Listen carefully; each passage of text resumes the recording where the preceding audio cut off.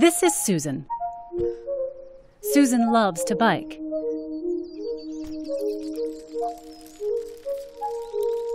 While out for a ride, she falls and breaks her arm. Special cells called neurons send a signal through the spinal cord to the brain, which interprets the signal as pain. Susan understands the pain means she needs to go to the hospital, and her body is equipped for survival, helping her not to panic so she can seek help. Many of her neurons are covered in proteins called opioid receptors. These receptors act like a brake to slow down the neuron's ability to send pain signals. When injured, her body releases natural painkillers called endorphins. Like a key in a lock, endorphins activate opioid receptors, slowing down the pain signal and preventing a panic. Susan gets treated for the broken bone, but 3 months later, her arm still hurts. And now that pain is making her feel depressed and anxious. So her doctor prescribes an opioid painkiller. There are many different opioids, but they all share a chemical similarity to our own endorphins. This allows them to bind to the same opioid receptors and stop pain signals. But that's not all they do. Deep inside Susan's brain is a region called the ventral tegmental area, or VTA for short.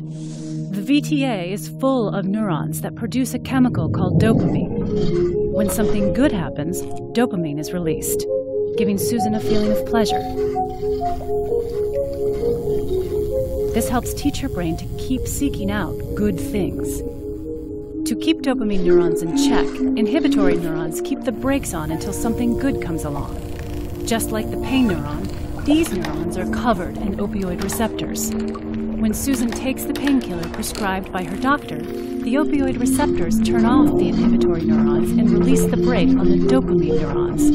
The rush of dopamine temporarily eliminates Susan's depression and anxiety, and she feels relief, calmness, and even euphoria.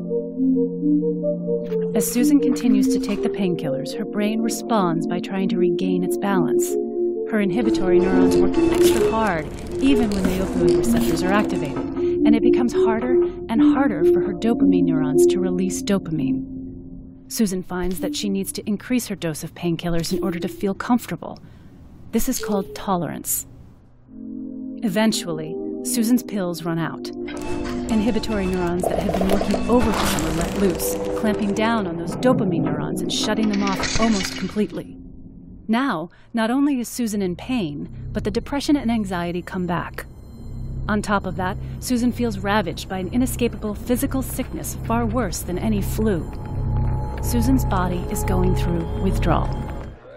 Most people who take opioids for a long time tend to experience some withdrawal, but they can still stop taking the pills and return to normal. But for people like Susan, it's not so easy. Her genetics and the environment she grew up in put her at a higher risk for addiction. Her withdrawal symptoms aren't just unpleasant, they're unbearable. Susan thinks the only way to feel normal is to find more opioids. And this is how the cycle of opioid addiction emerges, driven by a brain trying to regain its balance. But there is hope for Susan.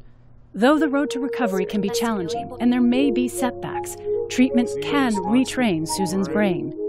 With the help of medication and therapy, Susan finds pleasure in her life once again.